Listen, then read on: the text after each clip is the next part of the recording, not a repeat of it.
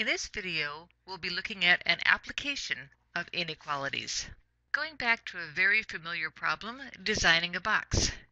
Your company, the Awesome Container Company, wants to design a box that has a volume of at least 200 cubic inches. The cardboard stock that you can cut the boxes out of is 15 inches by 20 inches. If you cut squares out of the corners of the cardboard, what size should the squares be?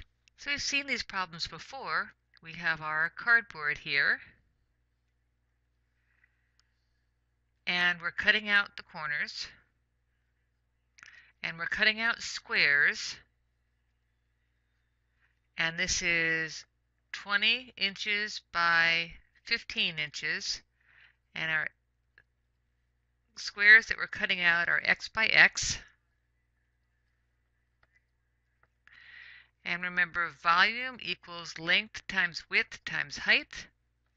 So our length is going to be 20 minus 2x. Our width is 15 minus 2x, and our height is x.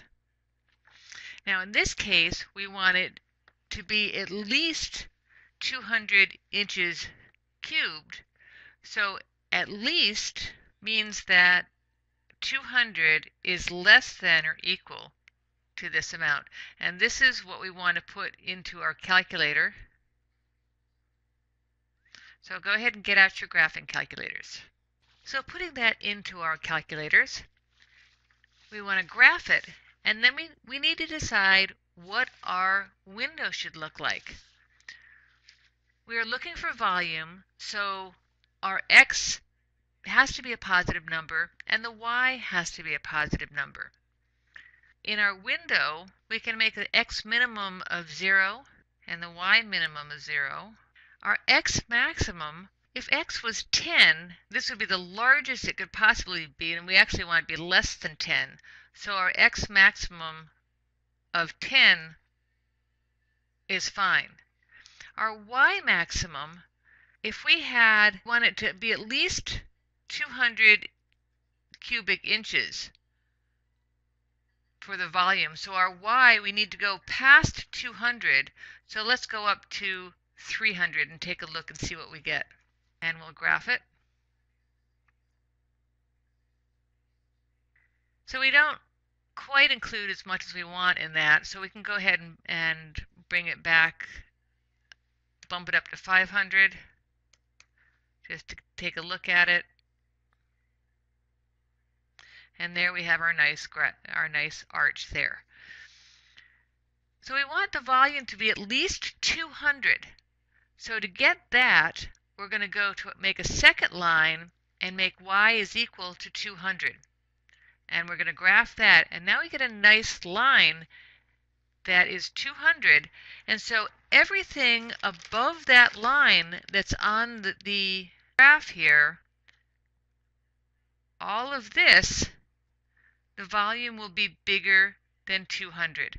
So we need to find that point, and we need to find that point. So the way we find those is the intersection.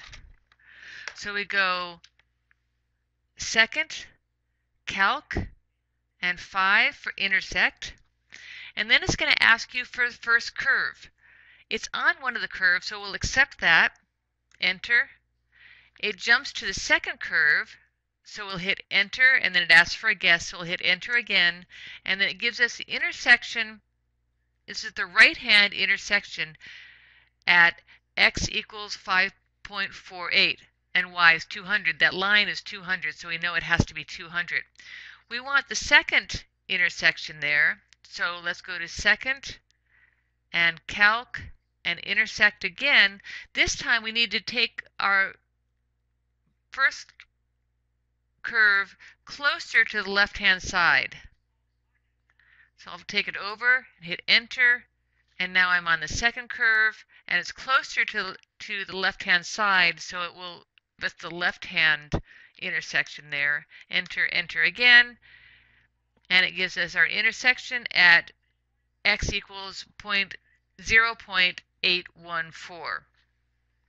So now we have our solution there, that in order to have the volume of at least 200 cubic centimeters, we need to have our x in the interval between 0.81 and 5.48. Short and sweet video today.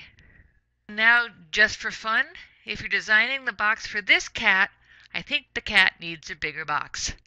See you in class.